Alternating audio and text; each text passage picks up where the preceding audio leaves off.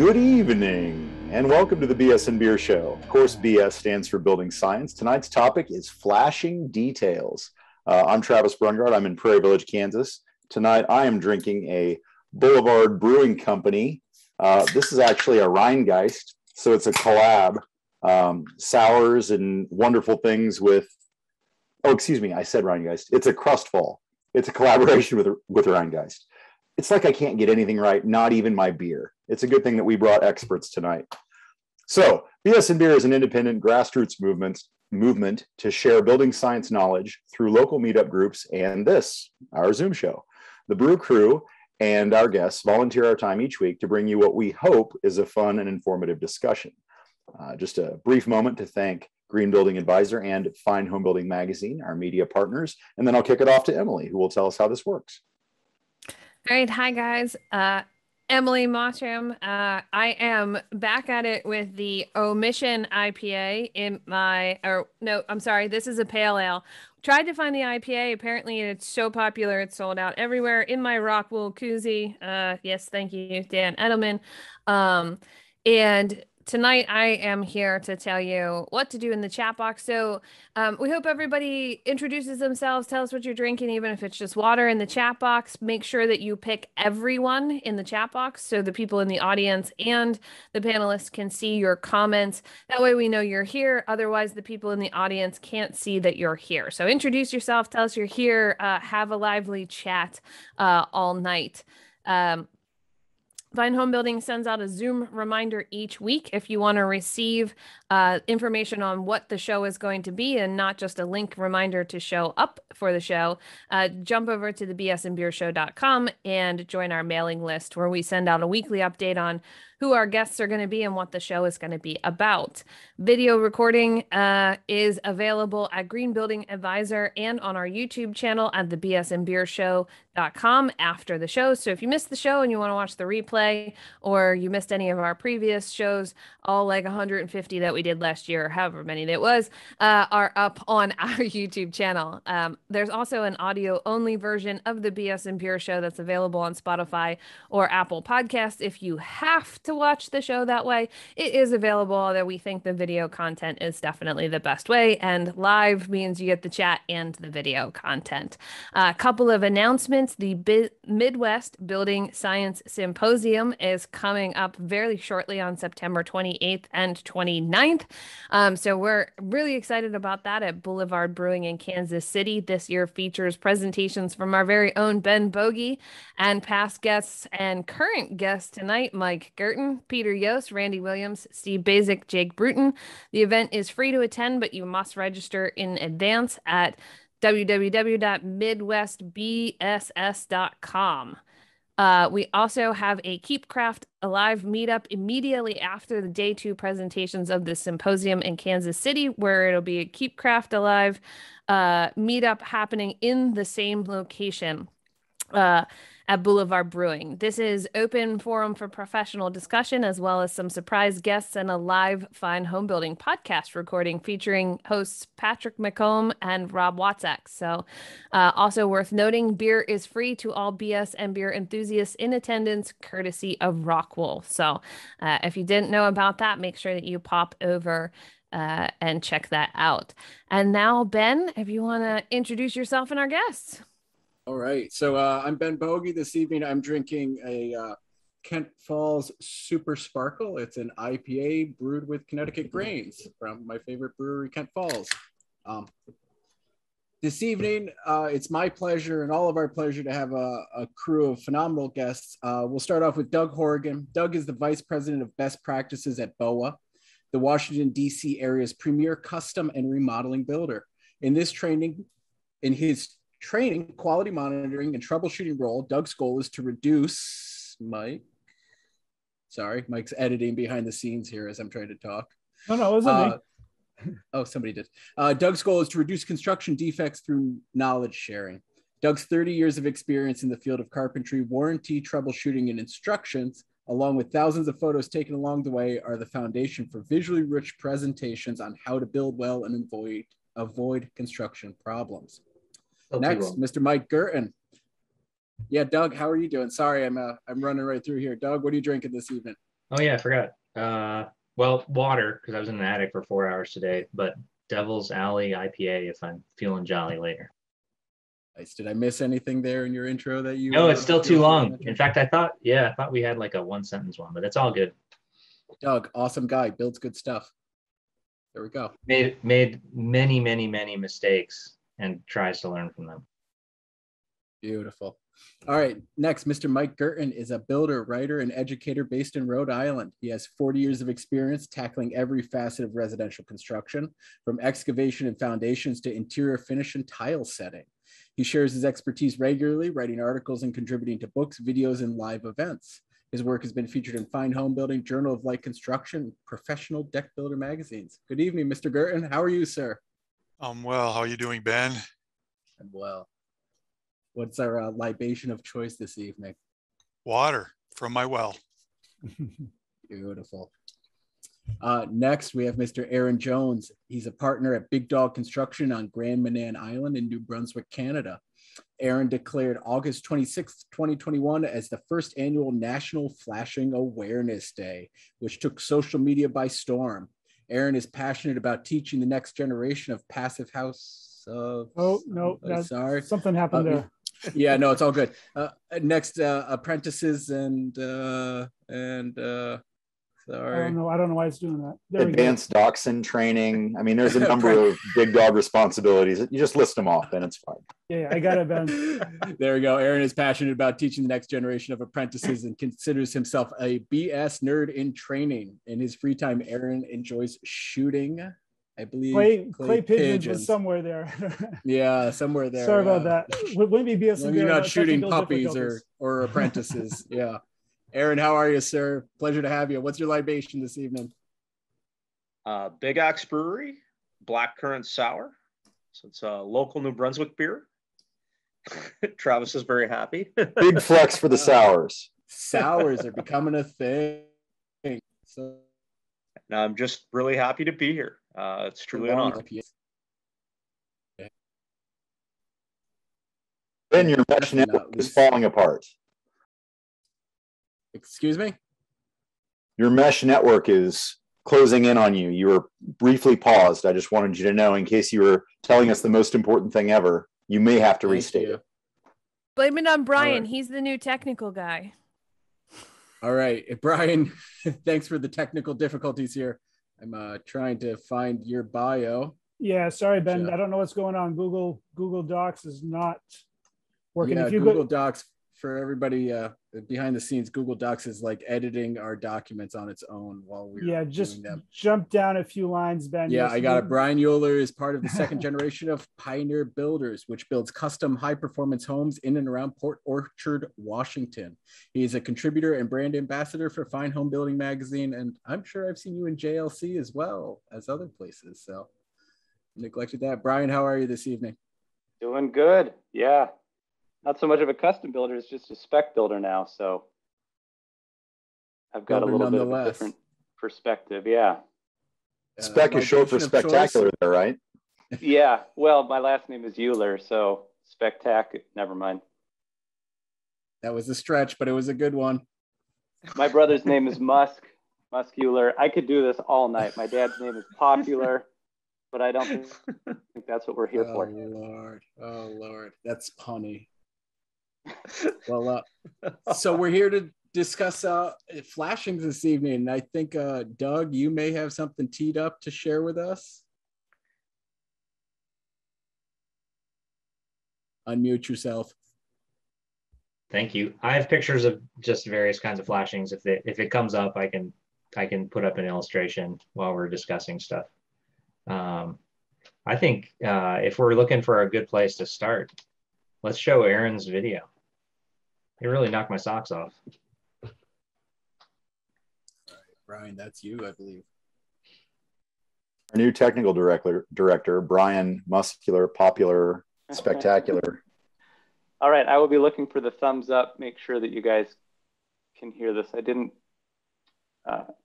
click the share sound, so maybe I need to do that. Multiple ways to do it, but because I require a full 1 inch I'll let it upstand on the play end through at dam least once for or the twice so environment that we're you've got in, the beginning of it, because basically I make 2 marks, 1 inch and 2 inch. I'll try and get all the cuts in as we go here, but I'll have to break it down.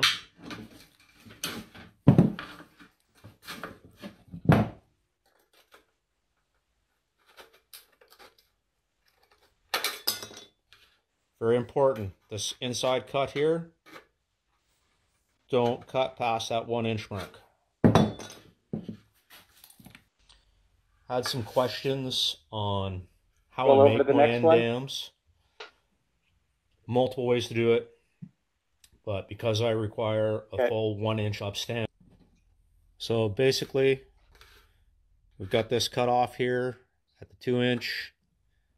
Got our line that we're going to put our fold on. Got this notched out here to the 1 inch point.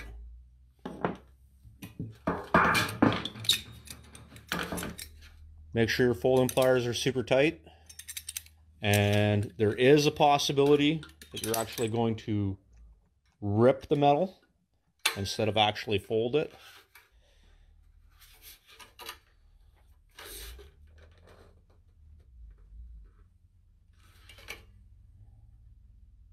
That's the first part of the fold there. So basically you're conducting some metal origami.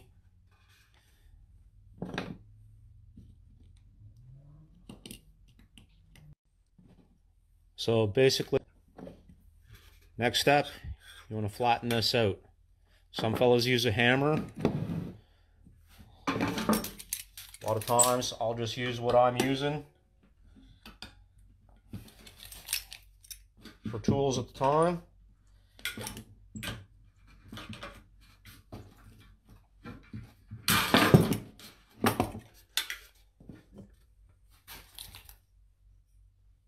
So right now, that's watertight. Got that all fold there. It's all folded. There's no holes, no seams. Last step. Final step, put the folding pliers on one more time. And I fold that ear over.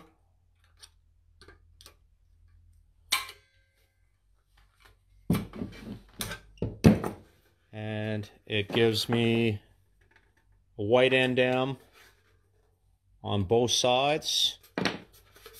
On occasion, I will take snips and I will just clean that edge up just a tiny little bit. Still have your full 1 inch, and that is a completed end dam. That is a thing of beauty. Is that the most often failed flashing that you guys all see? Because it is in my market. I very rarely see that done to that degree. I've never seen it done in the field.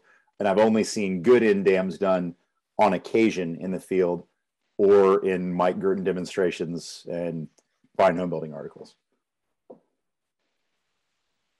What I found is interesting, and Aron, is that a building code requirement there in Canada? It's been in the code since 2010. It's rarely enforced. Honestly, even our local building inspector, it's not even on his radar because he's still fighting to have people flash sills correctly. And, you know, he's picking his battles, and that's fair. If I had a choice between flashing a sill or end dams, I'd have to say flash the sill first and end dam second. But every little bit helps. There's also some argument to be made, because I've gotten into this with a number of people, of the benefits of an end dam versus the underfold to prevent, you know, water from getting on top of the head there. I have an origami picture in my head that you could actually maybe do both of them at the same time, but I haven't actually tried or figured out how to do it yet, but I think it's possible. Oh, look at you. Oh, my Guertin. Of course. So yeah, you can do it. It does take a little more. It basically the same thing Aron just showed, except you make that leg a little bit taller.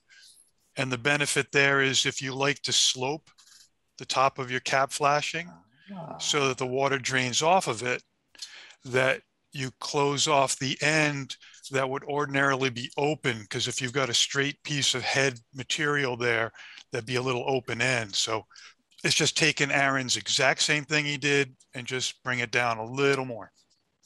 Instead of 1 inch, you make 2 inches or 2.5 on that first increment. True artistry. This is really the craft of what's missing from what we see in the field anyway. In our market, there's a lot of guys who know how to make a straight cut and measure to the length of the head casing, and that's about it. So both of these solutions are so far superior to that, it kind of makes you sad for the rest of the market. Which is why you did the Flashing Awareness Day, right? I mean, that's the whole idea. You show people how to do it, and then hopefully they take it out in the field and change the world, right? Yeah. I'll throw it out there. I think we should define what a flashing is and what we're trying to accomplish with it. You know, because we just got way into the weeds of, you know, technical abilities there. But what are we trying to do with flashing? Somebody want to take that one on? Can I share my screen again? Sure. You're the technical director. You can do whatever you want. Turn on the laser light show again. Absolute power is corrupting absolutely here. So I don't know that I want to take that one on. Can you guys see that? Yeah. So that's flashing in the International Residential Code, the 2018 version, R703.4. So you've got, it really gets pretty detailed in there. There was a question in the chat about the thickness of the gauge. It even gets into fluid applied membranes, complying with AAMA 714, where it's required. So like, for example, I think what was shown before was especially continuously above all projecting wood trim. I just hear so many people dog on the code that it's the worst possible way to construct a home. And it's like, well, read through this R703.4 and then see what you think as far as the flashing is concerned. So at least that's a start. And that's just the wall section that you've got there in chapter 7. Then we've got a whole bunch of other stuff outlined in chapter 9, which is the roof covering. So it's all over the exterior of the building. It's not just the wall or not just the roof. It's just all those places. Oh, Cabo book, Doug. Yeah, this was the code book when I started. It probably says flashing, flash things, period. Like, it's so much better now. People don't understand. Like, if you actually built something to code, it's probably not that bad. But getting to Ben's point, get there. But getting back to Ben, your question, like what is flashing? That was, I wrote that down myself this morning because thinking about this presentation, because the term is not even defined in the code book or anywhere. I just Googled flashing, and of course, you know what you come up with when you Google flashing. It really, there isn't much in definition, like what material it is and what it's supposed to do. Well, it's supposed to shed water, so we can have that discussion, right? Like the whole purpose of the flashing is to direct the water down and out. So presumably, what was it Rob Yeagan said on the podcast way back when? Wind-driven moisture was the thing we need to protect against, which most of us just call rain, but also ice melt or any sort of moisture of any kind that we don't want to get into the house that could travel down our siding, down over the roof edge and back into the fascia. Through surface tension, it could move upward. Through wind, it could be driven around ends. And all of these things are prevented with a thin piece of metal. It could be a piece of tape. There are all sorts of different materials. As you mentioned already, fluid applied flashings are very effective and easy to detail. So there are a lot of ways to skin the cat. The key is to know the right one to use where for durability. For example, the tapes and the fluid applieds are often not UV rated. So that's why the durable metals are the primary choice for flashings, at least in what I'm seeing. Is that accurate? Yeah, or even Quiet down, panel. Even vinyls. What do you got there, Doug? We end up using some of this, so but only with backup. It's like plastic deck ledger flashing. Oh. But I mean, I'll just say this. One of my key quality points with all these flashings is the interset, and I'm leaving the question of what the hell a flashing is by itself. But when you have to connect two flashings in a watertight manner, and the two flashings are changing length over and over, it's a very close to a hopeless task. So, I do things the way Mike shows in his videos, where if you're using this on top of a deck ledger, you're putting a tape under it the whole way, and then the water that leaks through the joints in this stuff isn't going to cause you any trouble. Redundancy is important. It's important to have a backup. Yeah.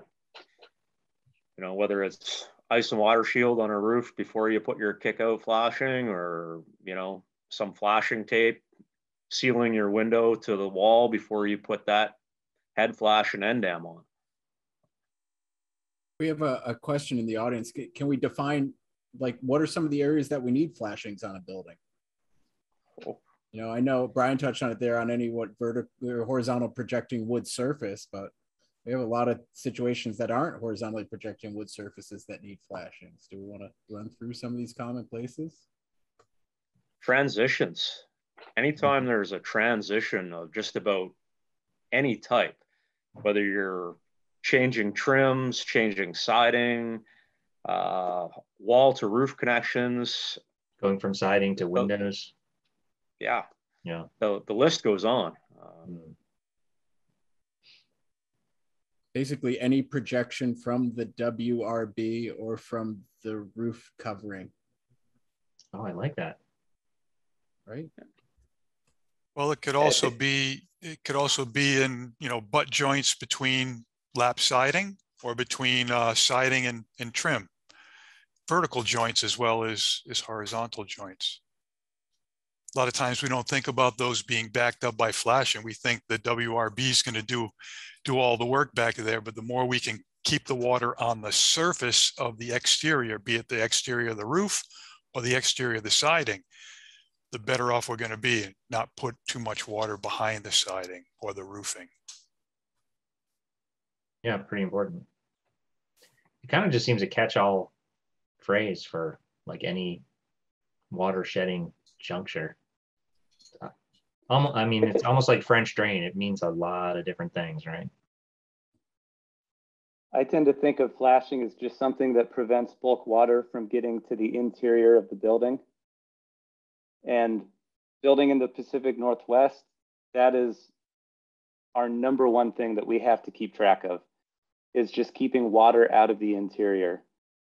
And we've used a lot of different systems, Zip, Tyvek, all sorts of things. They all work as long as they're installed right.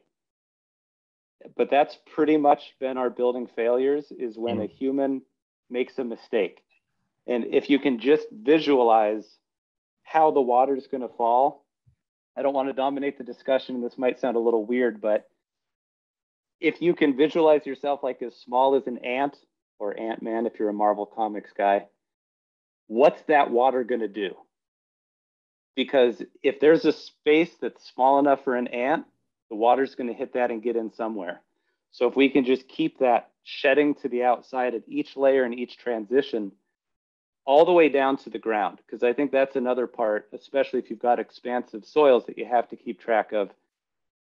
It's not just the wood framed wall, but if you've got expansive soils, or say you've got expansive soils and a frost depth that you have to keep track of, you can really wreak havoc on the structure of the building. So not just cosmetic drywall, but even concrete cracking and failure. Yeah, and I was gonna go straight there with the woo-woo stuff later. Like you really you have to be the drop of water.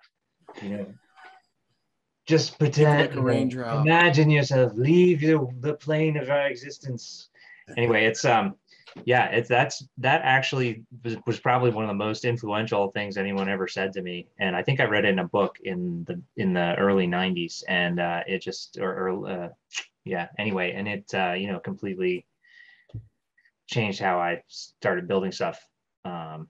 Very helpful way to approach this.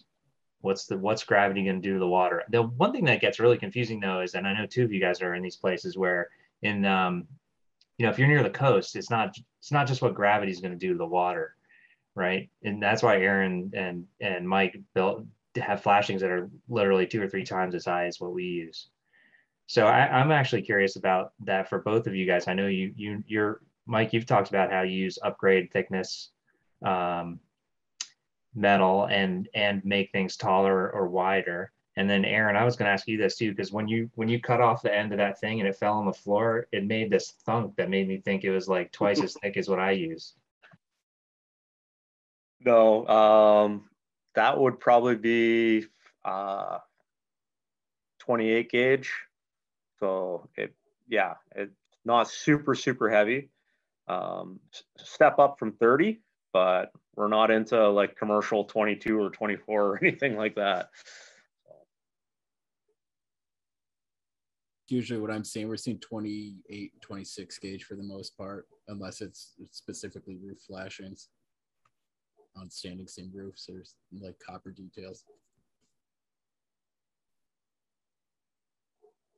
So speaking of, materials a little bit there, are there any issues that we need to be concerned with the material type choices that we're using for our flashings? Depends on what you're using it in conjunction with. You always have to be mindful of galvanic reaction, especially in a coastal environment. So if you're, doing some type of steel siding, you definitely don't want to use aluminum flashing.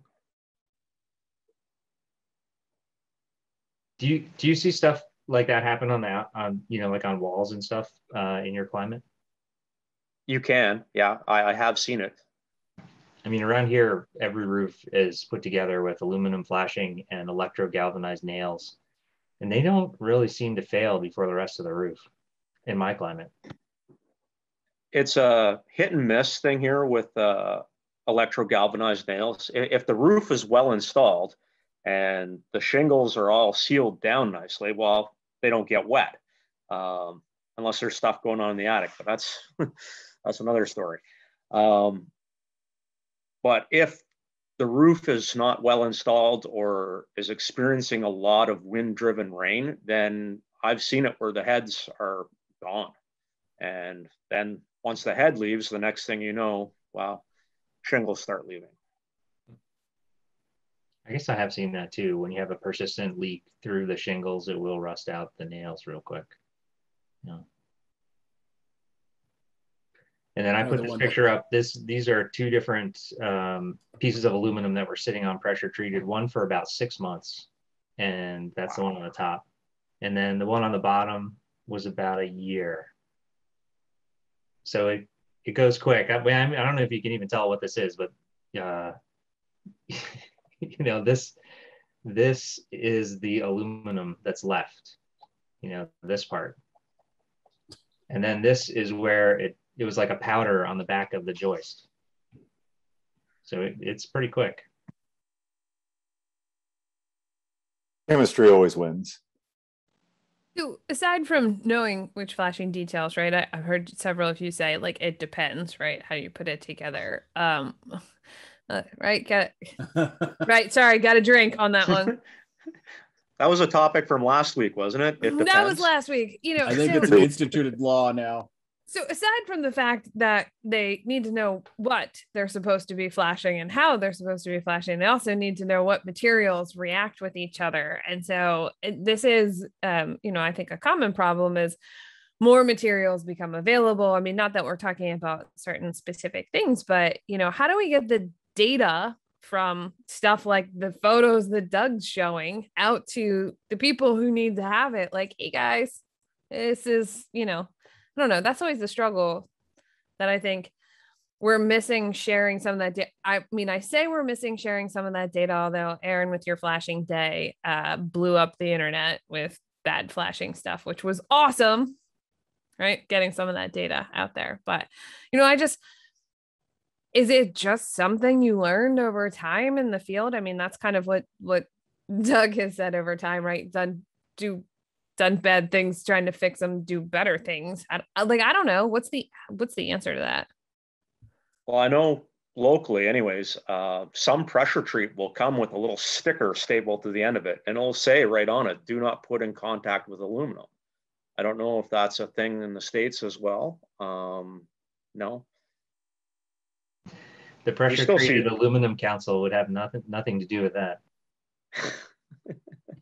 Down here, you just have to direct message Mike Guertin and say, is this okay? I've done that. What's wrong with that? Hashtag ask Mike. I don't know. Ask that Mike. It applies for both. This is why you see so many builders using or being devoted to a specific system of products that play well together. But that really typically does not extend to the metals. You usually will see a very comprehensive list of, if you're going to do whatever. I was going to say Huber Zip, but everybody gives me crap about being a shill for this product or that product. So let's say Blue Skin. Let's say Henry. They've got a whole system. And if you use their tapes and their product, then you don't have problems with their self-adhered membrane to their flashing tapes to whatever you lap it over until you get to the metal. And then it's right back to, I don't know, what does the petroleum do to the metal? I don't know, what does the pressure treated wood do to the metal? And you really have to educate yourself. I guess that's why you have to follow Aron and Mike and everyone else and watch the BS and Beer show. Or what else? Is there another resource? Do architects have this sort of responsibility raining down on them as well, where it's not just the builder's fault if it fails, but it's the architect's fault if he or she does not specify the type of metal, the gauge of metal, the flashing detail? I've never seen that on prints. Never.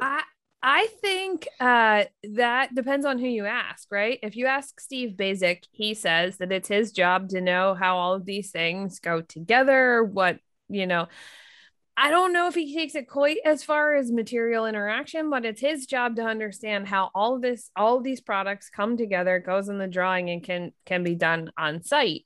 But at the same time, he's not wingnut testing in his backyard and taking a look at it, right? So then there's still some reliability with our build trade to come back to us and say, hey, by the way, that totally didn't work, because there aren't enough people taking these materials, smashing them together, leaving them for a certain amount of time, and in conditions that we have that are different in different places. They're different in Canada. They're different in the Midwest. They're different in the Northeast. They're different on the coast. And then saying, oh yeah, by the way, that was a bad idea. We keep learning it the hard way. So, I mean, I'd like to see the architecture community and some of that stuff being led a little bit, but at the same time, we also will put specification requirements on our drawings so that we're not product specific, so that depending on the build trade, you could get another product if your supplier carries something that is an equal product, right? So it's kind of messy, really. Also, the architect gets into a tricky position where they start to assume liability if they're the ones specifying, the means and methods and the materials. Yeah, so it's kind of we're going to end up in the commercial contract world here if we start going down that route. No, thank you. This is why it's good to be Bryan Uhler and build specs, and then you can kind of control more of this, right, Bryan? Like, can't you just decide and then do it? Well, yeah, I'm listening to all of this and I have no answer, but I can't remember one of the bios that was just being told. Our company motto is we've done everything wrong at least once, which gives the implication that sometimes we've done the wrong thing more than one time. It has just been a hard-fought learning battle of failure after failure, and you scratch your head going, why is this happening? And you learn way more than all of the times you just happen to get it right, but you have no idea why you got it right. I think of one case where it was 3 levels, super exposed building. And the wind would come in, and typically we don't have a lot of wind-driven rain here, but it was up on a hill, and the wind would just, pile onto the front of that house.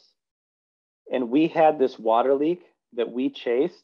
One of our employees still has PTSD from it. Like, you can't even bring up that house. It just freaks him out. I was up there trying to figure it out. I ended up having to draw and learn the assembly. How did this thing go together? And what it boiled down to was 2 main mistakes. There was a roof a window that came down, a shed roof that came up really close to the bottom of it. That roof sheathing was probably OSB, and it wasn't taped to the sidewall. It was zip. So that was mistake number 1. Then when the roofing paper went on, that wasn't taped to the zip. Had either of those things happened, I think we would have been okay, but especially the top one. Then we took a piece of sheeting and put it on that for a finished piece, and there was some trim that went on the outside of that never got caulked. Had that joint been caulked, it would have been face sealed. Not the best way to do it, but I'm telling you what, we probably wouldn't have had all the failures that we had. So it's, for us, a case of kind of caveat emptor. It's like buyer beware. There's nobody back checking our flashing details. It's, we better know what we're doing, or we're going to have the callback with thousands of dollars and tough lessons learned. I'm in a good spot because both of my kids seem to be interested in construction. So via osmosis, they're picking this stuff up.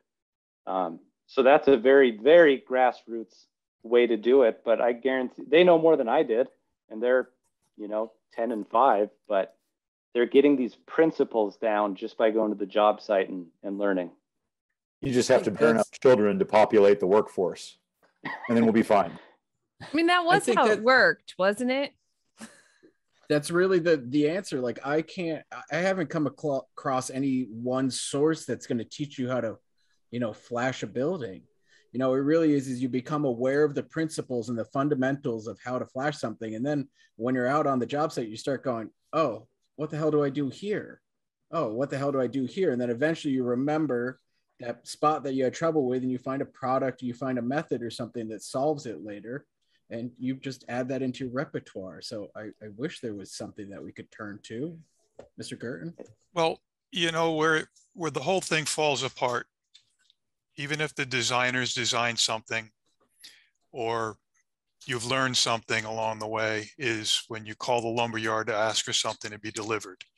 And when I call for cap flashing, this is a 1 5/16 cap flashing. This is what I get. It's got 1 1/8 back leg. It's made, it's got a minimum 1/4 inch drip leg, and it's of course 90 degrees, so it's not going to shed water. And this is what people will install. And this is the best flashing that the lumberyard has. This is a professional lumberyard. I can go to 4 lumberyards within 10 minutes of where I live, and they're all going to have the same thing. It's commodity product. It's cheap. This is what the installers install. Probably, at least in New England where I am, 80%, 90% of our work is not on new construction, where there might be an architect involved or a designer who's specifying, the wall leg or different details. When Mike Maines designed the pro home we did in 2016 for Fine Home Building, he had a really nice flashing detail and included an extra cap over the window that was sloped so that we just bent our metal to that. But that's not very common on a replacement and repair market, re-siding, re-roofing. So it's left up to the installers. Step flashing, when I go and call for a step flashing, I get this thing. This has not even met our building code in the United States and in my state for at least the last 6 years. It's a 5x7 flashing card, and it's also too thin. It doesn't meet the thickness. So I think that's the biggest failure, is in the suppliers that we get our materials from. They could stock what the code minimum is, and then perhaps that at least would get people thinking about, or at least using, some better products. I think I said this a couple of weeks ago, that I think it would be awesome if our supply houses all had a building scientist like on staff too, right? Because, Mike and I, when we were doing in person, we had a topic and we said WRBs, right? And that might have been where it depends first started happening. But they were like, well, how do I know what to use? And the first place to go, right, is your supplier. And they're going to send you that stuff, Mike, right? They're like, well, this is what we have on the shelf. And it's like, oh, even if you have a great architect or designer like Mike that, detailed this stuff, it's like, well, this is what we have, right? And so even if the detail calls for something different, you're like, well, this flashing is the same as that flashing, right? So like, okay, and we move forward. I think that's a failure on our supply houses to not know the material compositions of what they're selling, or whether or not what they're selling actually works for the product it's supposed to be. Like, I go back to flashing or WRBs or whatever, like they're not all created equal. It does, what you're doing matters. And they don't talk about that. There's like, here's what's on the shelf. Here you go. And, just like Food and Drug Administration, though, like we do have some use for government in this country. I don't want to take it into that realm, but there are some applications for oversight. Like I don't want doctors using untested methods on me. And there's a guiding light that pushes that. And you can take supplements, but the FDA doesn't say this will actually work and do the job. You can still buy them though. So I guess that's kind of that gray area. Can that be part of the code somehow? Can they get some massive government overreach to go into the supply houses and say, you can't have this tiny flashing. This isn't really a step flashing. Mike Guertin won't use this. Come on. What can we do here? Crickets. That's what we can do. I'd be happy if they just had compatibility posted everywhere. Like, can you use this primer with this product? Can you use this tape with this product? I'm running out of VP butyl tape and I've got to finish the job. Can I use 3M tape to finish the job? Because I don't know. Yeah, someone posted in the chat box, they don't want to take the responsibility for it. And I get that, but I'm not necessarily asking to take responsibility. I'm asking, like, I have this product, can I use this one with it? Right? Or I have this condition, do I need a 7-inch flashing or do I need a 5-inch flashing? And they're all really locally specific, right? So, they in theory should have a better understanding of what's available in your market too, right? Because that's always the hard part is, I loved, it was sometime last year and we were on and we were talking about, sloping windowsills and using shingles and or using a clapboard, and Doug's like, we'd never do that here. You know how expensive that would be. And it's like, oh yeah, right. Obviously the same things don't work in different places because of availability. And yeah, I love the idea of, compatibility charts or what's in this, right? Because half the time, isn't it just, like maybe that this thing and this thing don't go together, but you don't have any idea what's in it. Like, I don't know. Now, granted, you look at the red list and the ingredient thing and you just kind of blank out a bunch of chemicals you can't pronounce, just like the FDA on the back of your your stuff. But I mean, I think it would be really helpful if someone just asked you the question, like, oh, I'm using a double stud wall system and I want to put zip board on here. And it's like, that's probably not a good idea. I don't know. There's a lot of times you have to learn, and this doesn't get back to like one touchstone place where we can go for answers, but you have to learn to you have to check with the manufacturers of the products you're using. Most of them will have listed documents with compatible materials that can be used with their product, even if it's not their product, And worst case scenario is you're learning, for sealants and tapes, you're learning there's like 3 or 4 classes of product that they could be. And I find myself ending up having to go into pulling up the MSDSs for the products in order to find out what chemical it is. You know, is it a butyl? Is it an asphaltic? Is it a modified? Is it an acrylic? There we go. So I get it, but I don't know. It's a tough question. Some of it has to be the responsibility of the independent tradesperson or the designer or the installer to learn their product. And the problem is that we have a dearth of people that don't take that initiative. So I have no great answer there, but somebody came up. Question. Oh, sorry. I was gonna say something came up in the chat box. I'm not very good at following the chat box, but Hans mentioned something about, you know, like, oh, this is something in Germany, but are some of these flashing detail failures simply trades that should be doing flashing and aren't because somebody else is doing flashing? He mentioned something about roofers and they're really trained well because they're also doing flashing with stuff. Is it I don't know, is it a combination of who's doing the part before the person shows up and the next person having material? And should some of these details be done by the person who's putting something over it? I don't know. No, it's a good question. You're bringing up a good point, because where we put flashings is where different materials are touching each other, and sometimes there are different people putting those materials together. So whose job is it to put those to prepare for the next trade? So each of those people that are doing those trades, they are in one way, say, well, I don't want to get too much into specifics, but if you're not preparing for the next trade to come in and do their job properly, then the next trade may not be able to do their job properly. And then they were each pointing fingers at each other because if something doesn't work, and it comes down to the flashing. You can think of it as step flashing or continuous flashing along a roof to wall connection, kick out flashings, and even exterior trim, which is sometimes installed by a different person than who is installing the siding. And then that could be different than the person who's doing the WRB, the house wrap, and you know the flashings aren't done and integrated with those. So there's a timing component and there's a trade component, and that makes this whole issue of flashing a lot more complicated than most installers think that it is, because they're usually gone on to 3 more jobs before.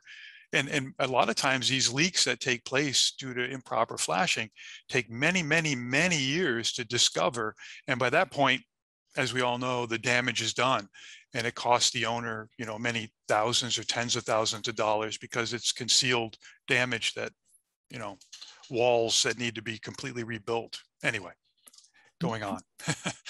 Yeah, I actually have a slide to share that I think falls on Mike's. It's a good one to share based on Mike's comment. I'm sure everybody involved in this thought that they were doing a perfectly good job. Can everybody see that okay?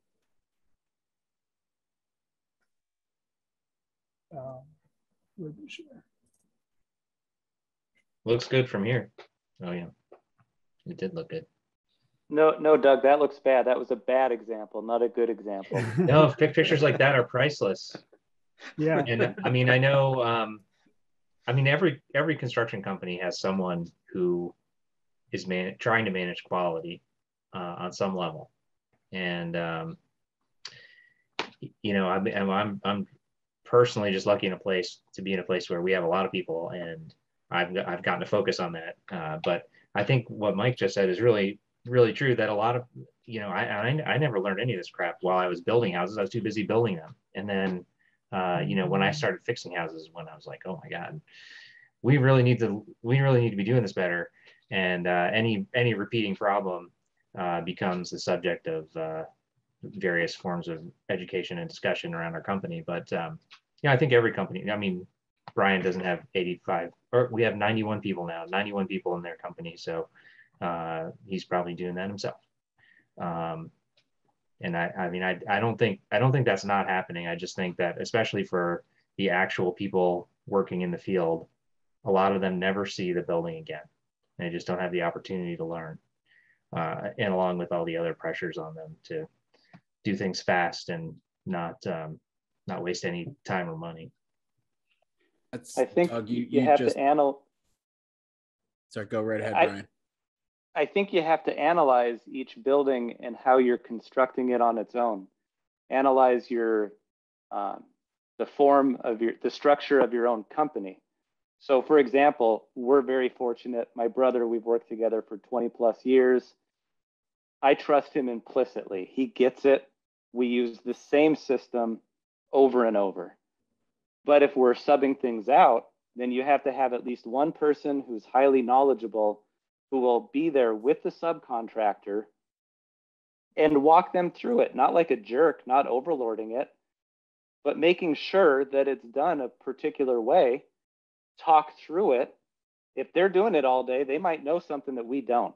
But again, if you're subbing it out and you've got a lot of people, you have to be much more structured with your quality assurance program. You can't just leave it up to chance and say, well, they're the sub, they must know what they're doing. Not necessarily. Not around here. Yeah, I'm fortunate to work with some very good subs, and I still have to actively manage them on a regular basis. And Doug hit on a point that, it's sad to say, but I think a lot of the issues we see are the result of the race to the bottom. Everything's been so value engineered. Guys are just expected, like, hey, you've got to get that wall completely sided today, trimmed and sided today. So they don't want to climb off of the pump jacks to go down there and find that head flashing out of the truck. So they just roll past it. Someone said on one of the other BS and Beer shows, and I don't remember who it was, so pardon me, that they assign an air sealing person on every job, right? Like it's their job to make sure that after every subcontractor, was you, Travis, that someone walks around and checks all the air sealing. Like you look for holes that people put through on their roof staging or whatever, that's going through. Like maybe there needs to be a flashing guy or gal or whatever on every job whose job is to know what your flashings are supposed to be and check them out before the night, like, I don't know. Is that a thing? Like it seems crazy that you need that, but you need that. We need that with every aspect of building, though. Someone has to take responsibility for everything. It's typically the general because they're the one who's going to get sued and have to rebuild it. But usually if you make someone take ownership of a thing, you get a better outcome, regardless of whatever the element is. And certainly I have found that to be the case in our small operation. I don't know. What do you guys think? Well, just throwing this out there, locally, most municipalities in Canada, you get a pre-backfill inspection, you get a pre-drywall inspection, sometimes you get a framing inspection, depending on your location, and then you get a final. What if we threw a building envelope inspection in there that included air barrier flashing? I understand. I've never had a building inspector check flashings.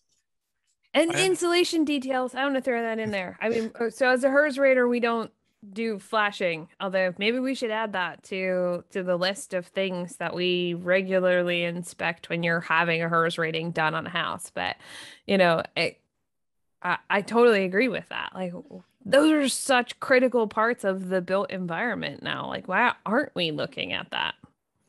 I wonder if any of you have heard of this, but some friends of mine who work in Victoria out in British Columbia on Vancouver Island, they said that before they can get a building permit, they have to have I guess you could call it a weatherization engineer who actually designs the WRB system, the window flashing, and at least that layer.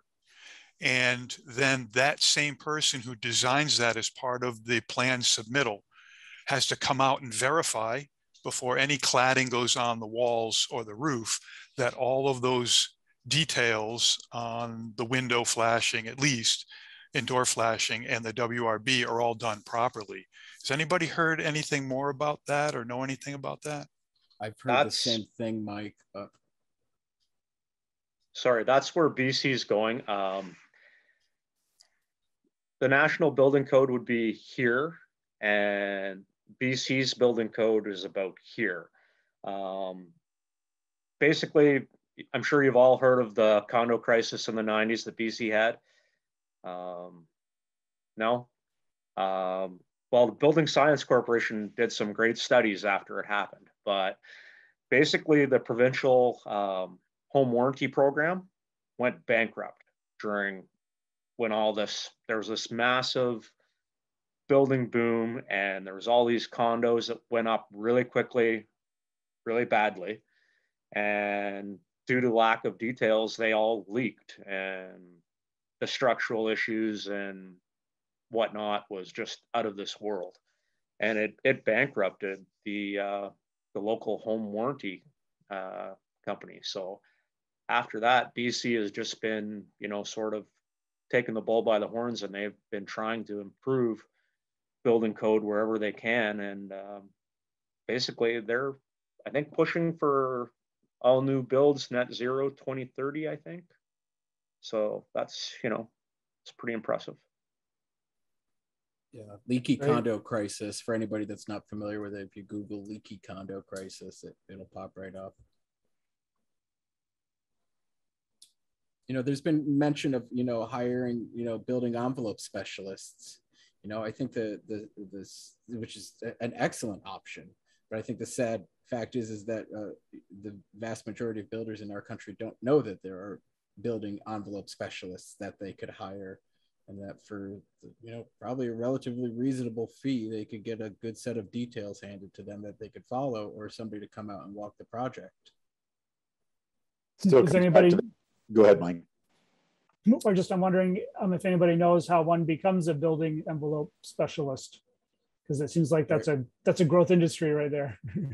It's, what is it, Air Barrier Association of America, the WRB Association, or whatever it is. There's a couple of trade organizations. IBEC. Yep. Call Ben Larson in the chat. Ben Larson is our guy. Where you at, Ben? Post your contact. Well, I also think, too, with the teaching and training, as architects, we have to do continuing education. In some places there's, contractors that have to do continuing education.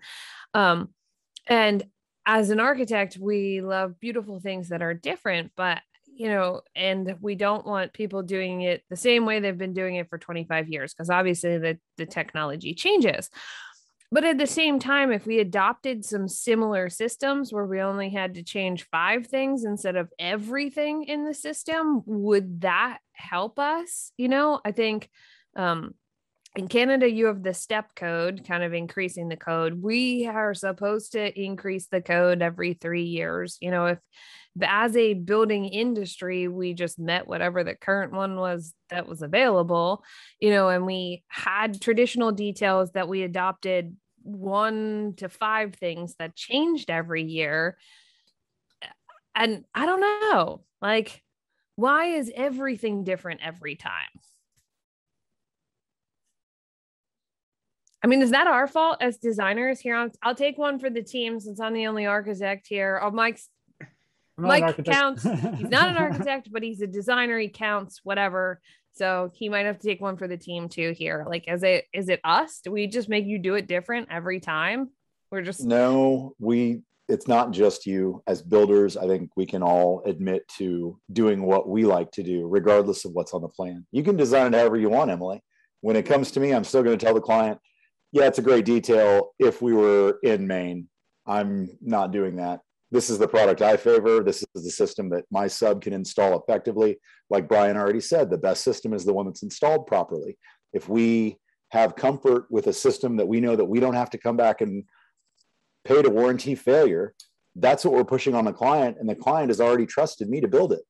So I have said this before, if the architect will come out and replace this when it fails, I will do it the way they've drawn it. Let me know what they say. And I don't do it to be a jerk, but we do get some bad plan details from time to time. And I am the one who's holding the bag. So I'm sure that your details are fantastic, and I wouldn't have that if it was an Emily Mottram designed house. Unfortunately, a lot of the times I've built non-Emily Mottram designed. You're not going to get an Emily Mottram design, because if I gave you something that was appropriate for Maine, it would never be appropriate for your area. And that's what people don't understand. And it's super frustrating. Like, someone comes to us and they're like, I found this plan online. It's like, great. It was designed in 2005 for the West Coast where they don't get snow. Like, that's not appropriate here, And so I hope I never give you a zone 6, super insulated house for Kansas City, because that would just not be appropriate. I don't know your climate, so that would be terrible. And I don't, I'm sure I've put out bad details too. And as architects, and I love this from Steve Basic too, when he says it, is like, we've got to go to the job site and we've got to find out from you what is impossible to do, right? Because some things are pretty easy to do in CAD that are super difficult to do in the field. And,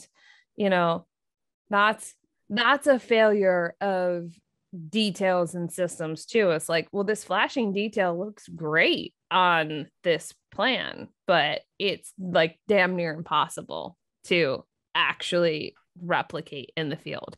And we need to own those things too. So one of the things I've noticed too with when I have received plans that do have flashing details outlined on them is that it's in plan view. So we'll see, a cap flashing, but there's not that.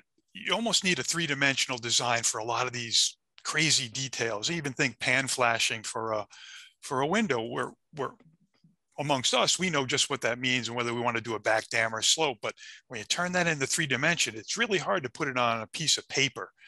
And getting that kind of information out to people in 3 dimensions, it's almost like it has to be done in video or in person in order to really convey the information accurately.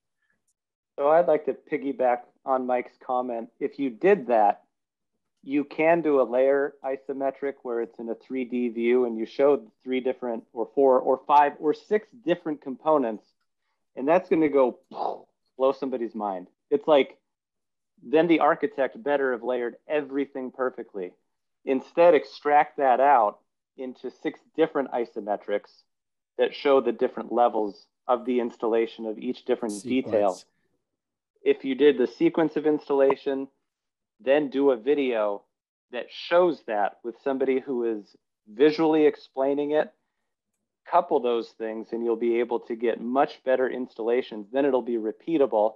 And then at the end of each window, if you really want to cover yourself liability-wise, make sure that the tradesperson takes a picture of every window of how it was installed.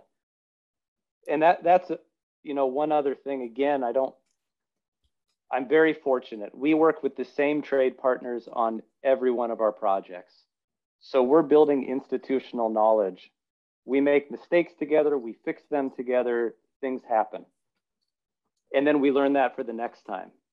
So if we did that, took more pictures and had a nice insular group of people, then we're covering each other all the way through. We're kind of in the whole boat together. And I know that's not a national solution, but it's a local solution to that problem. I think it could be a national solution. And I said this last week, and I'll throw Ben Bogey onto their bus again. A QR code on your drawing set, watching Ben Bogey install that specific detail that's under 8 minutes. Who doesn't have a smartphone on a job site that's like, they want me to do what here, and an actual physical install of it doing it, and a plug for an upcoming show that we have for construction instruction. There are some people who are starting to do this, who are making these short videos, and we need to access the data that's already out there. Somebody showing you, and I mean, there has to be like about 5 billion of these for regional specifics. Like you were saying, Bryan Uhler, it's your local thing. It's something you've done. One of these times, just take a video of one person doing it, and it can end up on every one of your drawing sets moving forward. This is how we installed this window. This is how we installed this kick out flashing in our market. This is how, and we can create that data and we have the ability to add QR codes. And you know what? Somebody reached out to me after I mentioned that on one of these shows and said, we can put the QR code on the tape so that it's right on the flashing detail that goes directly onto the XYZ of whatever you have. It's right there. It's like, boom. Hey, here's the thing. We're going to have to look at this. We need to know what this is or what's going over this, or, so we can print on anything now. So I'm going to look into my copyrights here after the show, but yeah. No, and not to play Debbie Downer here or naysayer, but one of the issues that we run into is number one, architects are expensive, and a lot of clients, other than the select few, don't want to pay for an architect to generate all the details because the builder is going to say, hey, I got it, I know what we're using. They don't want to pay to have the architect generate them on most projects. The other thing is it's tough for architects to generate a standard set of details because they're going to generate a standard set of details, and then it's going to go to a dozen different builders, and each one of those builders is going to take that detail and change it. So, I am with no great answer. I steal detail. Well, actually, I borrow details with permission from people, but I'm always like, and then at this point, picture 5, we don't do that. Here's picture 4 from the other company. That's what we do. So that now I'll go back to picture 6. Anyway, it is. I think there are a lot of them. I think it's a great idea. And actually, that's what we've done. I have this terrible YouTube channel with me talking for an hour about anything you want to see. But I'm sure that's not terrible. Somebody put the link in the chat box. We all need to watch Doug. We do company trainings, and that's what they are. Is we have pictures, or we do demonstrations, and or both, and that's how we try to tell everyone how we're doing it here. But that's a pretty big investment, and I think there's a lot of good points about building a community of practice and helping everyone understand general principles behind them. That's, principle-based education is a phrase that I heard a few years ago, and just keep trying to work more towards that as much as I can.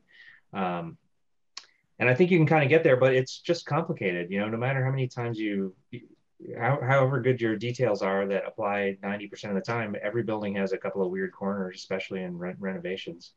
And, we just have to go out there and puzzle those out. The thing is sorry. I was going to say, there's definitely not an easy solution to it. And I think it's a communications problem, right? Like that answer doesn't get back to the architect, and the builders don't share it with each other because maybe XYZ builder would do it Ben's way, but he's never done it that way before. He didn't see it, and it might be easier, but he's never seen it. I don't know. That was basically where I was going. Communication, but we live in an age where communication has actually never been easier. Truly, right? I'm sure some of you had a Sony Walkman growing up. Anyways, my point is would you have thought then that you'd be having a Zoom call with these many people and being able to share ideas and stuff? There's so many platforms where you can reach out to somebody who has fixed or is in the process of fixing what you're building today. So, whether it be reaching out to Ben or Mike or Doug and say, hey, I'm building this. I think you did something similar a few years ago when you repaired something. What was the actual issue there? What can I do better? And, I get not everybody's going to do that, but the option is there for the people that care. So Ben might be able to help me out. Bill Spohn on the Building HVAC Science podcast, if I remember right, he had an expression like, and this is definitely pre-COVID. It was like sneeze on one person every day. And what he meant by that was not literal sneezing, but expressing something teaching wise. Of course, that was building HVAC science, but it's the same idea, taking a teaching approach. It's way too complicated to expect to teach all of these principles. That was a comment made in the chat earlier. What's one principle that everybody Well, there's just a lot of them. But if you start thinking about it and building your knowledge just one brick at a time, before you know it, you've got a brick wall. But it has to be that one thing at a time. So for us, again, it is about rainwater. Having slope away from the foundation is so incredibly critical. I can't tell you how many houses my dad built. He would always fight with the excavating contractor because the excavating contractor wanted the foundation higher. Well, my dad wanted to save money. So we would have lower foundations and we wouldn't get good positive slope. I can't tell you how much time I've spent around foundations or in crawl spaces, all for the sake of a little bit of money. But understanding that slope. Okay, are we going to slope our garages? What slope is this roof pitch? What slope is the shower pan? Is there a slope in a sink? It's all about slope. And once you get that principle, you can start applying a lot of these things. So you're saying let's get rid of our levels. How much slope? No more levels. That's a problem with builders is we always think we want things level. But you're saying you don't when it comes to water. Wouldn't we all be happier if nothing was level? Because nothing is ever level, right? You want it flat, but not necessarily level. Unless it's a hardwood floor, in which case you want it level. Yeah, it's understanding the intent behind what you're building. What's the end use of it going to be? But be intentional when you do need a slope. If you don't have a slope, then you have to know you've got to pressurize something and move it from point A to point B. Well, now you have to know that you've got to use mechanical advantage and use electricity to do that. I mean, it's all so interrelated, but it takes a long time to learn. So having that culture of learning and listening, because the trades I work with know their trade better than me in most things, not everything.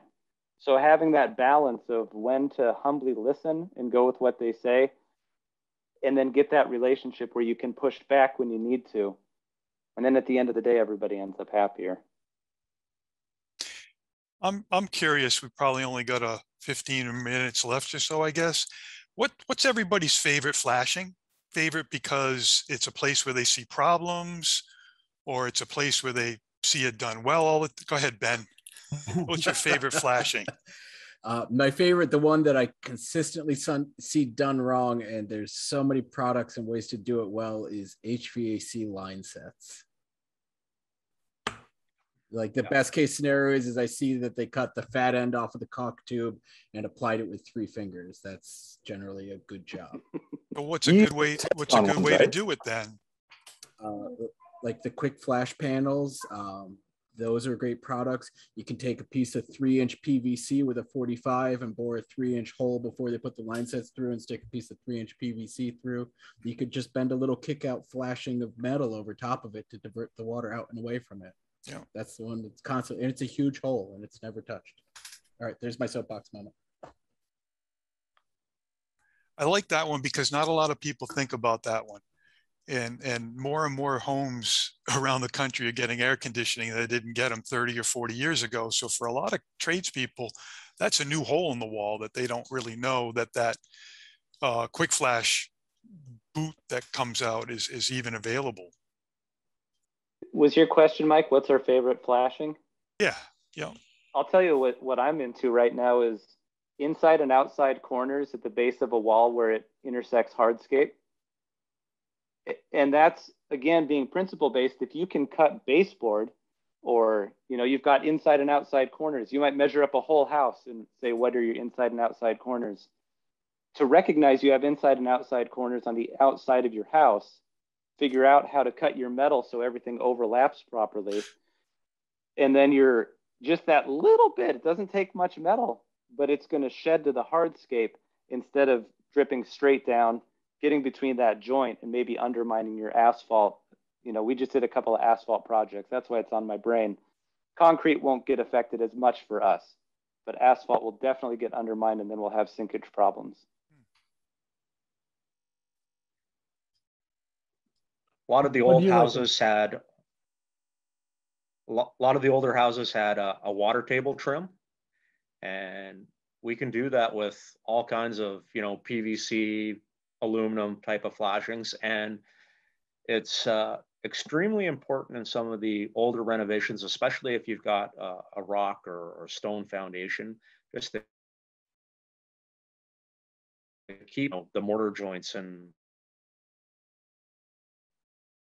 very often.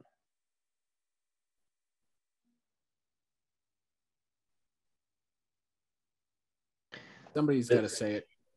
Kick out flashings. Boring. This is boring? what. Yeah, no, I did, but of course I'm joking. Yeah, actually, funny story. The first house I ever did with eaves on it, me and the roofer looked at that corner at that intersection, and we said, "This is not going to work." Yeah, and we had to we sort of like made up a kick out flashing, which probably leaked a little later. But this is my favorite these days. Is figuring out through flashing and making sure it gets done well with end dams, because I mean, an incredible amount of water goes through masonry, and especially we just had a couple of slow moving heavy storms come through here, put 4 inches of rain down in half an hour, and that'll make those bricks are full of water, and if you don't have these things set up right, it's all coming in. That's my 2 cents. Oh, and that's a super great, actually, let me just reshare this. This is one of these things where you can read the book by its cover. You can judge the book by its, this is the cover of the Michigan Masonry Institute Guide to Inspecting Residential Brick Veneer. It's like all the information is actually there on the cover. Really nice. It's my kind of book. Yeah. Even I can finish that one. Yeah. Graphics. Yes. So something we haven't met. Go ahead, Mike. Oh no, just with kick-out flashing, or just I shared the image earlier of what happens if you don't have kick-out flashing, and I've probably seen inside 200 renovations, and I can't remember a single one that had kick-out flashing and that didn't have water damage there. But even the most clever homemade ones or the worst ones, just I think they're ugly. And I find that I'm pretty sure I've had good luck without actually pushing it away from the wall, as long as it kicks out onto the wall below. So it's sort of like a flush kick out flashing. I wish I had a picture of it, but I don't. It takes several steps. I've never been able to successfully teach anybody the method, but you guys ever do that? Just sort of like have basically the lower piece of step flashing tucks behind the fascia and just kicks out onto the face of the wall below it. And so you see some of it. You do that, Mike? Yeah, if you've got, it works if you've got lap siding, it works really easily. Shingle's a little more complicated. And if you're into stucco or other things, other materials, stone, makes it a little more difficult. But I know just what you mean. All you got to do is right where that first piece of step flashing is, instead of just pushing it up against your house wrap, you got to bring it out over the top of one of the headlaps of whatever that next course is. And that way, any water does get to there, it just kind of weeps out. And what I do in that case is I just take a couple toothpicks and jam them up under there just to give a little weep space so that water doesn't get totally dammed up back there. And it really helps. My favorite flashing is one that I've started, when you start remodeling and working on and maintaining old houses, you start to realize that you got to think about the next person who's going to come along. And with no matter what we do today, there's going to be, whether we're roofing or siding, those, or even window installation, somebody's going to be replacing that stuff 10 years, 30 years, 50 years, 100 years from now.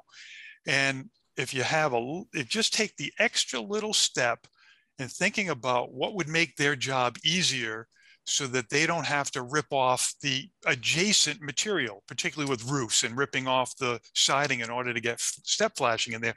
So my new favorite flashing is counter flashing.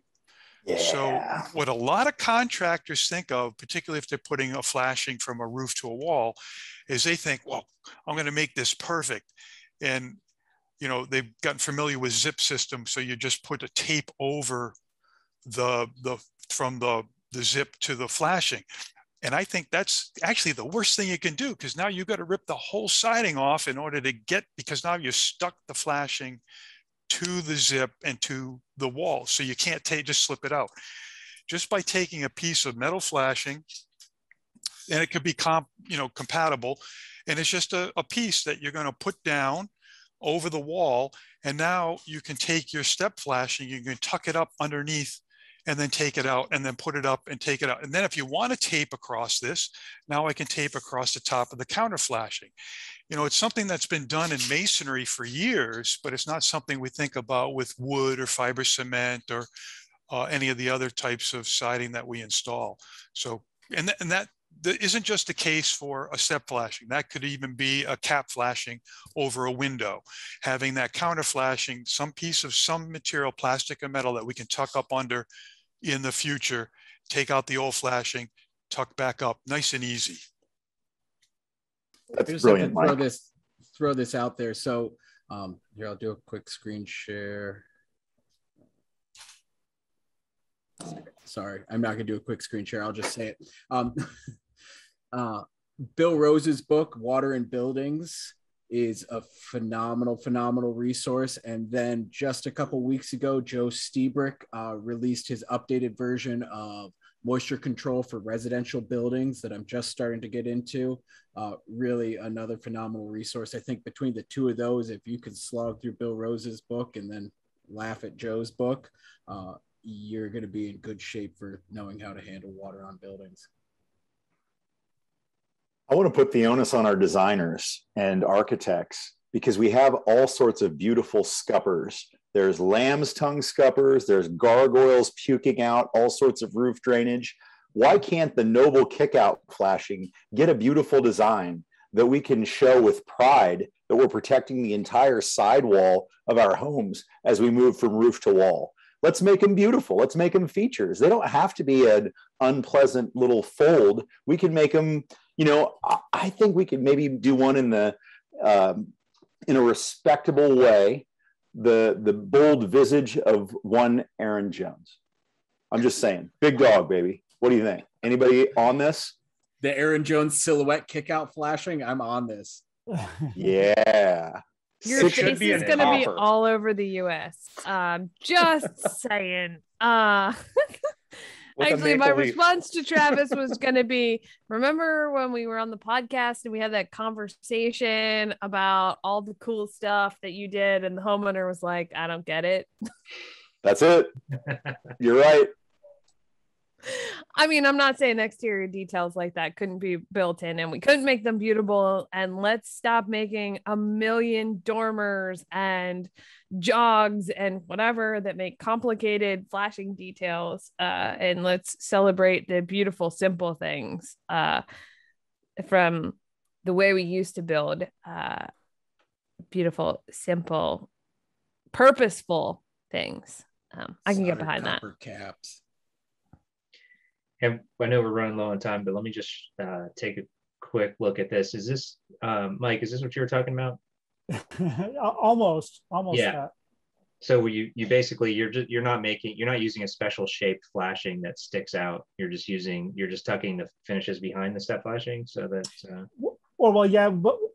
Actually, I was joking. There would be a whole other piece of flat sheet metal that basically goes behind that drip edge, goes behind that step flashing, goes behind the gutter, and goes on. In this case, it would probably go on the face of the clapboard at the elevation of the gutter, but it actually might even go on the clapboard below, and you'd actually slice, continue your roof angle down across the clapboard that's at the gutter. It looks much cleaner and simpler than I can explain. Mike, I think, explained it about as well. Probably looks a lot better than this. I mean, yes. This is how I was taught to do what is now kickout flashings. But the problem is, it makes a mess underneath it, and then someone comes up and smushes caulk on it, and it doesn't work. Yeah, but no, so you have a much better idea. That makes a lot more sense. Okay. Well, it's I think what you're showing is way better than just having step flashing end on top of the house wrap and then just ignoring it because it's guaranteed to cause problems. Like I've made kickouts where it's just the little kickout is like an inch and a quarter or something like that. They don't need to be these huge 4, 5, 6 inch things like the off the shelf ones are. You know, as much as I like those from a protection aspect, they're ugly as sin. Yeah, but so is rot. So it's, you know, what do you? And even when you get one of those commercially available ones, there's nothing to say that you can't just trim it off so that it does, like you say, Ben, just stick out a ½ inch or so. I take those ones right there, Mike, and I round the corner off to give them kind of an arch and make them look a little bit more graceful. I put a BS and Beer Show sticker on them so that you can see it from the ground on the big billboard. That's how we get the word out. And maybe a big dog sticker next to it would be good with that too. I don't know. What do you guys think is? Well, I'll put another thought out there. Sorry, Travis, but who cares what a kickout flashing looks like? I'll tell you right now, today I was on a job site and the downspout, the way it had to be origamied in, I don't like the looks of it. I'm sure the downspout guy doesn't like the looks of it. I guarantee you no homeowner is ever going to look at those series of joints and care. But there's going to be pretty much no maintenance for them. It's going to work. It's going to keep the building safe. And to me, that is kind of the overriding thing. Build in such a way as to minimize maintenance, but pay attention to those spots. If you've got a valley running to an inside corner and you look around and you've got maple trees around you, meet with the homeowner before you sell it, or if you're an architect, explain some of those things. This is your problem spot. Make sure you maintain this, because if this gets plugged, this is what's going to happen over time. You know, I think maintenance is the one thing we haven't addressed here, but ultimately we're going to walk away from these buildings, and the more maintenance free we can make it, great, but no house is maintenance free. So explaining some of those problem areas is probably going to spotlight something to the homeowner. And I think that happens to all of us. We tend to see just masses of objects unless we're an expert on it. Then when we're an expert, we can micro on each one of these little details. And so just helping with that with a homeowner, we put roof anchors on our buildings so that if maintenance needs to be done, they can do it safely. Just those little simple things is probably going to go a long ways to maintaining the building. I think you're totally right.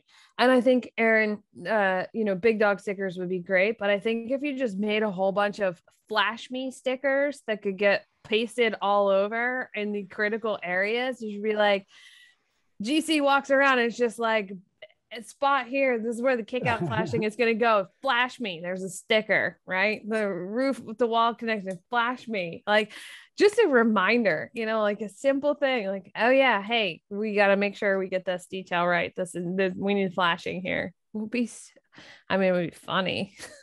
You can put them in your plans. You can just stick it right on the page. I can. I'm just gonna have like an arrow that goes out that just says "Flash me." Follow this QR code. This is how you do it. Hey, can I ask you a question, Emily? Yeah. Do you, in your architectural drawings, do you use colors? For example, if you were doing flashing details, would you have blue as an example where all of your flexible flashing or rigid flashing goes? So it's very, very clear and in each one of your plan views. Yes, we do use color. We get a lot of pushback because they don't always print them in color. And I'm like, I will print you a set of colored drawings. This will tell you where our air barrier is, where our WRB is, where our flashing details are, how they overlap, because especially if you're only doing a 2D drawing, if you're not doing a 3D explosion of how everything works or goes together, it can get really caught up in the lines. And I was taught to draft with hand drawing, and you had to know what every line was when you were hand drawing. In CAD, you can zoom into the weeds and then you explode that out and it gets blurry and messy and it's not always clear to the people in the field. And so we definitely have some sheets that are printed in color. You don't have to print every set. I don't care if my logo is printed in color on the sheets that don't need to be in color. But on 2 or 3 sheets, there's definitely color sheets, and I'm willing to print them from my office in color that says, hey, these are kind of important things that are going to tell you more in a 2-dimensional drawing. So yes, we do use color because I think sometimes color is the easiest way to convey a message in a 2-dimensional drawing.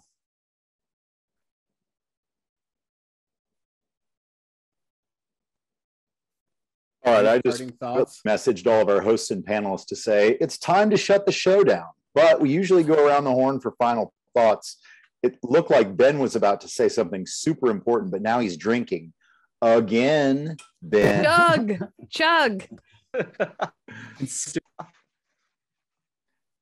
If anybody has anything that's jumping off the page at him to share before we shut this thing down, I think it's been a great conversation. I really appreciate Aron's efforts to bring flashing to the fore, and certainly appreciate all of our experts for joining us tonight. Mike, Doug, Bryan, all amazing. Very excited to have Mike Maines on as well. And it was fun to be back in the chat tonight. So thanks to all of you. Anyone with final thoughts, please share.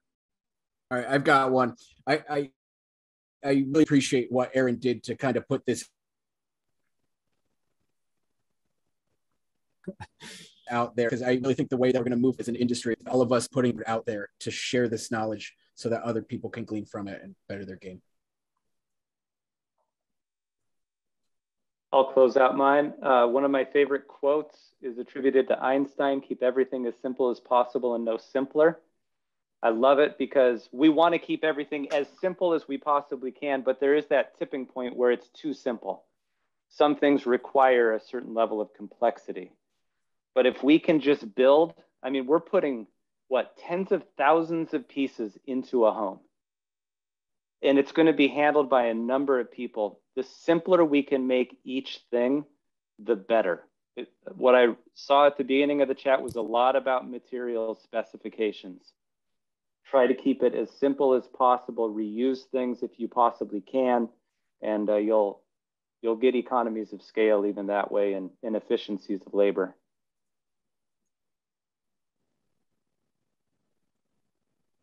I was just going to say, I think Mike Guertin is getting it done for the industry and everyone else. You know, people who take the time to post how to do stuff and go, you know, make videos and speak at conferences and write articles. I think things have gotten way, way better than a decade ago, at least in my area. Of course, it couldn't have gone downhill from where we were.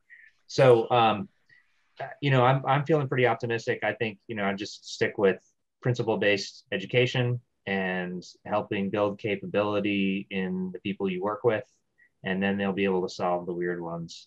That always seems like the key to me.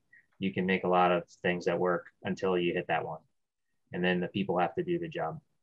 Have a good night, everybody. Yeah, thank you all. Thank you for joining us.